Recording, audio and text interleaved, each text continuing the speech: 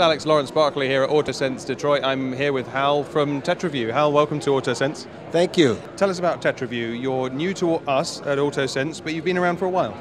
We have. The company was founded 7 or 8 years ago around the core technology that we have here showing today, but not focused on the automotive application until about 6 to 9 months ago. And tell us about that technology. What have you got?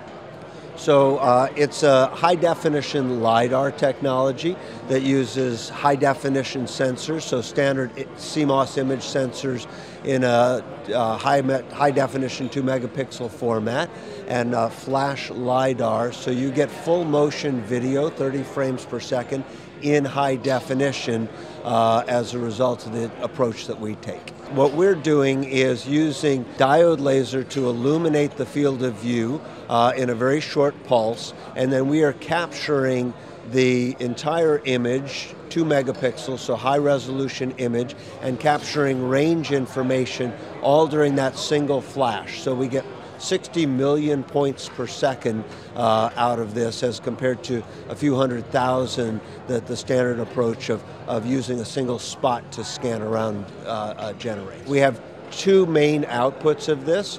We have high resolution video and range information on every single pixel as a result of the approach that we take. So everybody's talking about solid-state LiDAR, obviously, and cameras are fairly well established in the sector already.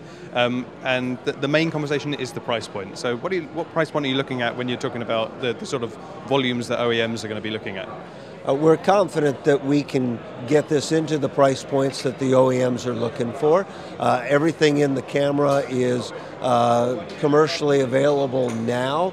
We do some customization of it, but there's no fundamental technology that we need that isn't already in high volume, so the costs will hit the points that our customers are looking for.